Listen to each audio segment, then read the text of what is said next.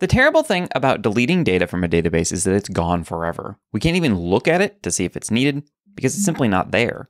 If we need the data back, our only solution is to restore a backup, cross our fingers, and hope that we have a backup just before we deleted it so the loss is minimal. But what if there was a way to keep that data around and just mark it as deleted so we can still see it and quickly restore it? Thankfully, Laravel provides a built-in feature that allows us to flag database rows as deleted without actually deleting them from the database. This video discusses how to use the SoftDelete trait in Laravel.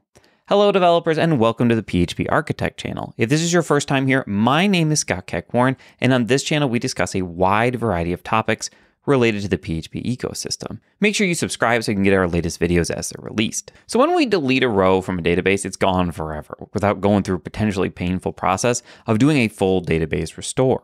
Soft deleting the data just flags the row as deleted, but keeps it inside of our database, which allows us to easily view and restore the data with just a minimal amount of work, and which can be a huge time saver when the data is accidentally deleted. It also allows us to keep rows that may be associated with this deleted data that we may need for other purposes. For example, we may have data created by and therefore associated with a specific user. If their account is deleted, that data may be inaccessible. Laravel provides support for soft deleting using the Illuminate Database Eloquent Soft Deletes trait. I like to think of it as an active column that we might normally add to a model. With the active column set to 1, we can still see the data, and with the active column set to 0, we don't see it. That doesn't prevent us from pulling reports based on it existing in the past, but it can prevent new data from being associated with it. The soft deletes trait just abstracts this away for us. The first part of the process we need to tackle is setting up our database tables to have the columns that the soft delete trait needs. Before we go much further, we should know that this video was made with a Laravel 11.27.2, which was the most current version as of the recording, but most of this video will work with minor changes using at least the last 3 or 4 previous versions, and most likely the future versions as well. Let's start out by creating a new model to track a task inside of a task management application. We'll create the model, resource controller, and migration all in one go.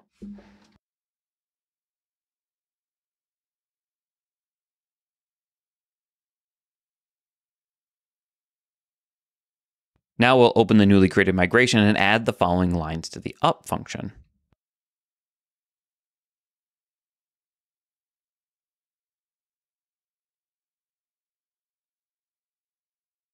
The table soft deletes function call is what sets up the table to allow for the soft deletes trait to work.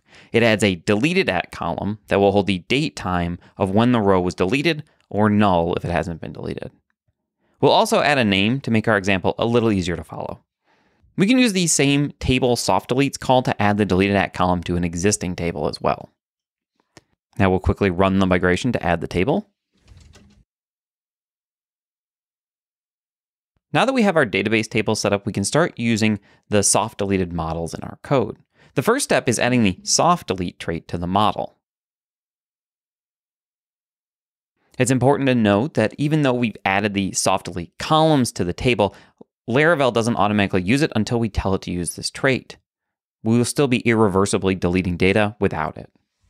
Now that everything is set up, let's create a quick test task with Tinker.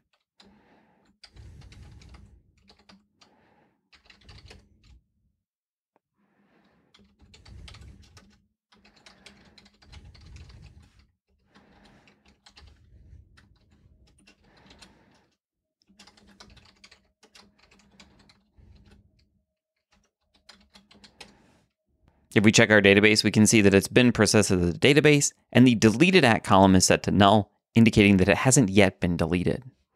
Now we can delete our task.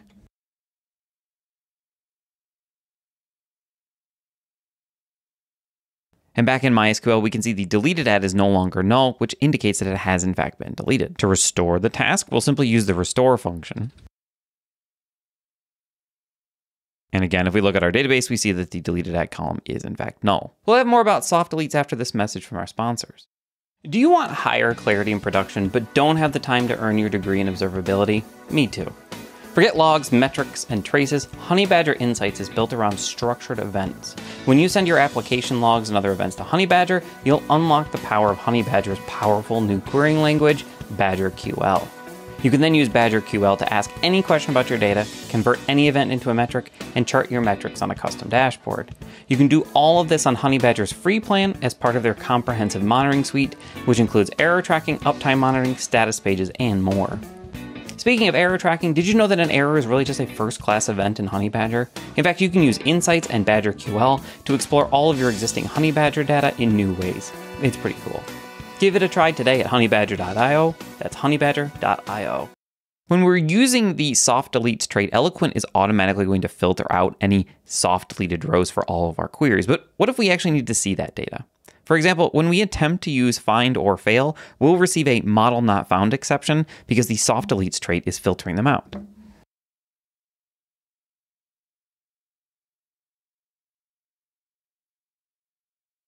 To find the data, we'll need to call the withTrashed function before we call find or fail.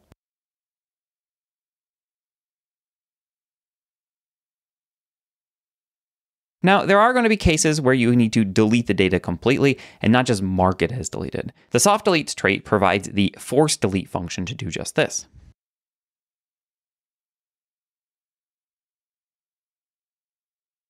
And when we go back and check MySQL, we'll see that there's no longer any rows. So one of the gotchas that we're going to have to keep our eyes out for is when we have a model that defines an Eloquent relationship to a soft deleted model. Normally, we would just define the relationship like the code on the screen. If the user associated with this task is soft deleted and we attempt to access it through the relationship, the function is just going to return null. This may be the correct logic for your application, but what if we actually want to see that person's information? The solution to this is to throw that withTrashed function back in there, which will then cause it to return a result.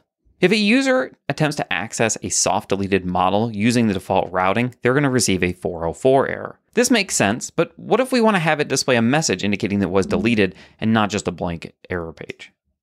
To do this, we can again add the withTrashed call to our route definition, and then the page will route as expected. Because we're interacting with the delete logic through the delete function, we can add additional logic to what happens when we delete the model inside of that function. With the soft deleting, we're losing functionality like cascading deletes that exist within inside databases, so we have to kind of roll our own, but we can do that inside the delete function. One of the things I personally like to do is track who deleted the model. This is helpful because then if somebody comes to us and says, what happened to this thing, we can not only tell them when it was deleted, but also who did it. To do this, I add a deleted by column to the model and then create logic inside of the delete function that sets the deleted at and deleted by columns to the correct values and then saves the results. Ultimately, we're not going to want to have this data live in our database forever because it can impact performance as the tables get larger and larger.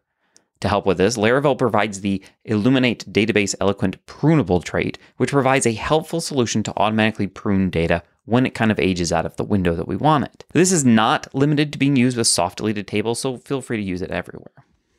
To do this, we'll add the prunable trait to our model and then define a prunable function. This is where we'll define the logic for which rows are going to get pruned. In this case, we're just going to delete anything that has a deleted at value.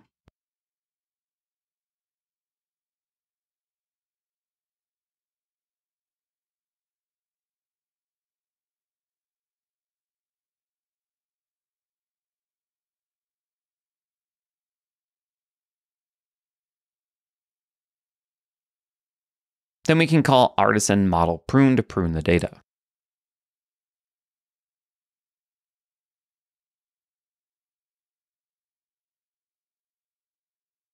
As a brief recap, soft deletes allow us to keep data in the database even though they're marked as deleted.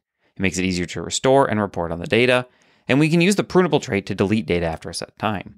I hope you enjoyed this video. If so, make sure you subscribe, comment, share, and like as it does help others find us.